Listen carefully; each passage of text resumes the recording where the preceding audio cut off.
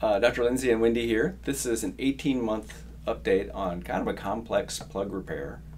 This guy's about my age, and he came in here with a head full of scar in the back, and in the front, and a pluggy hairline with a bunch of scar. And so he wanted to fix or to improve his hairline, as shown here, and fix a spot in his crown.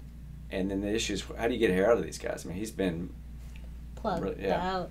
Yeah. And it's stripped and it's tight. So we do a couple of individual ellipses, roughly the size of my finger, in 3 different spots in the back of his head and the side of his head. And I think we got something like 1,300 grafts out of him. Yeah. And we put him in, and he looked like this. And here he is at a week. And then all these guys, he doesn't look too far away. He said, "Oh, I'll be back." And he just walked in at 18 months, lit out, and he looks like this. And that looks good. That looks good. Yeah, I think if it was me, I would like stop. It looks perfect there. But I think he's got a little bit of hair greed, and I think we're probably going to be adding a few hairs there at some point, but we'll see.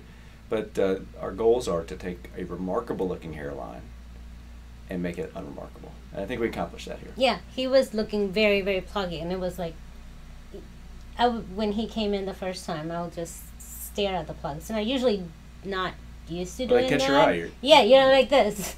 Yeah. And then he's talking, I'm looking, okay, then I'm like, yeah. He had a ball of it. But now it's like, now it looks really good. Yeah.